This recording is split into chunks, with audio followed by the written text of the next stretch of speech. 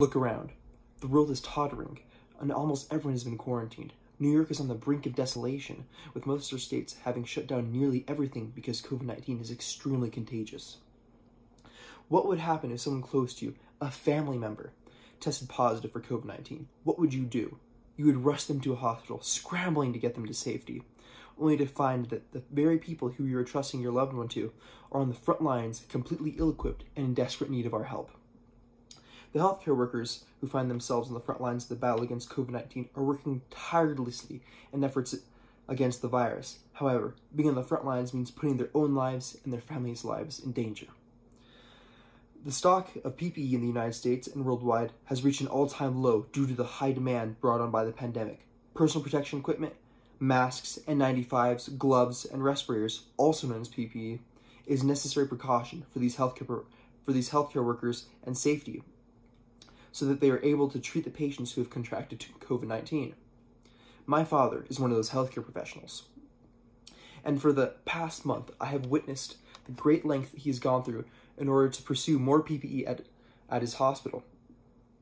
I have worked with him on gathering common household materials to help create new masks with an acquaintance who has been able to 3D print a skeleton of these masks. Even looking at the news, I've seen how in need all the hospitals are of PPE, especially masks. The current economic and medical situation is dire. There's a need for PPE at hospitals everywhere, and most everyone has some free time with the rising need to quarantine. Volunteering to help produce masks or any other PPE at home is another healthcare professional protected, ready to save the lives of our fellow Americans. Our country has found that we are unprepared for this virus as officials are scrambling for solutions. However, there is an opportunity for those who find themselves at home to help push us through this pandemic. While it is common knowledge that our country is severely lacking PPE, the cause of the shortage proved to be less known. The PPE in hospitals right now is falling drastically due to the necessity to follow Occupational Safety and Health Administration, OSHA, regulations, which state that improvised masks are not PPE on April 3rd, 2020. This has proven to be difficult for the medical field as they quickly burn through regulated factory masks that are one-time use. If hospitals choose to reuse PPE, it is only because they've experienced incredible loss of life and supply and are struggling to provide for their workers. According to the Centers for Disease Control and Prevention, the CDC, on April 29, 2020, reusing masks is not approved for routine contamination as it can decrease the effectiveness of the mask. I witnessed this in my own home as it has become a regular thing for my father to reuse the same mask from a previous week to help conserve supplies, something that was previously not heard of in the medical field. Although it is common knowledge that there is a severe shortage in the medical field for PPE, there has also originated a new obstacle in this pandemic: hoarding. People are buying an excessive amount of PPE and refuse to aid in the relief effort. Instead, these people buy out as much stock as possible and then illegally sell it to medical centers at outrageous and inflated prices. Neil Victor of New York Times reports on a man who has hoarded nearly 1 million medical-grade masks and gloves on April 2nd, 2020. These resources were enough to supply an entire hospital in the New York area. Think about what would have happened if this man had donated these resources. The risk of infection for those on the front lines would have been drastically reduced. The PPE in the U.S. is in dire straits, with most hospitals, the epicenters of the pandemic, becoming impoverished with PPE.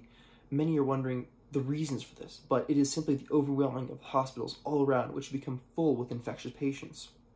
This is causing the hospitals to not only need to worry about PPE, but switching out more often and going back and forth from patients with the virus to patients with other illnesses. The NCOV 2019 website, a website that updates live on the current COVID-19 web situation worldwide, currently updated on May 7th, 2020, reports a number of nearly 2.3 million COVID patients worldwide. This warrants the use of at least thousands of different PPE every day. However, because of the time that COVID patients must stay in a hospital if critical, around 2% or 50,000 people are critical, our health professionals are required to use much more PPE. According to the World Health Organization, on March 3rd, 2020, the number of medical-grade masks used per month is 89 million, a little more than 2 million each day. The WHO has also concluded that the rising need for PPE equipment has caused the price to double or even increase by 6-fold making it much more difficult to have our country running our hospitals properly. Not only America, but the world is in danger of the virus because the rapid expenditure of PPE equipment, thus causing professionals to reuse contaminated PPE in order to try and stay safe. Yet, there is a way we can all help out in these times by volunteering our time to the cause. There is a way to help out and give back to those who are helping our nation survive. Donating helps, but not near as much as creating your own PPE. Time magazine has found that a hospital in Washington on March 18, 2020, has started creating PPE out of office supplies and other run-of-the-mill materials.